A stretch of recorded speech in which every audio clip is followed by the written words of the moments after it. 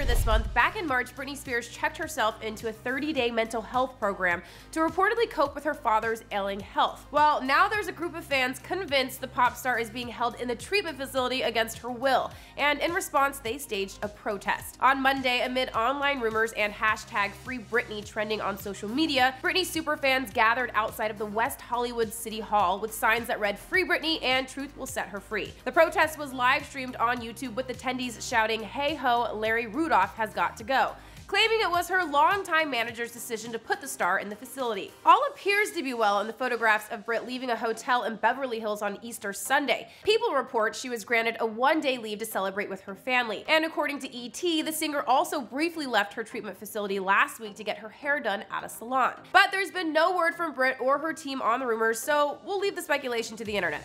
For more on the protest and the rumors behind it, head to Billboard.com. Until next time for Billboard News, I'm Jordan Rolling.